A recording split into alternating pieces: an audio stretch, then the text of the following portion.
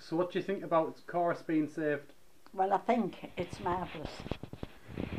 I thought they wouldn't do anything about it. I thought, oh, because they kept saying they were going to sign and going to sign.